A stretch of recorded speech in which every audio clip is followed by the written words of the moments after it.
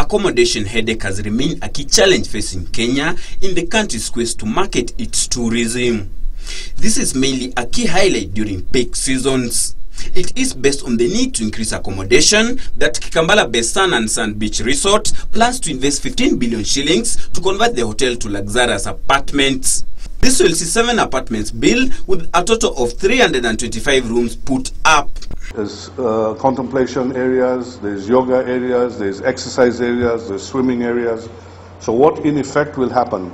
You will have a luxurious lifestyle living in your apartment, and you can then actually come onto the ground into the park and enjoy the park space with the sea as your backdrop.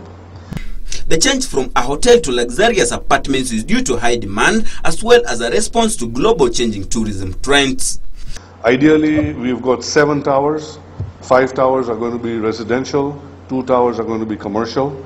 The commercial space will hold conference facilities, will hold restaurants, will hold a wellness spa, will hold a bank, will hold a supermarket, so it becomes a one-stop shop.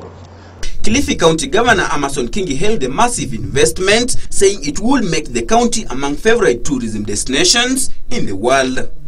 Reporting for the Business Defined, I'm Stanley Wabomba.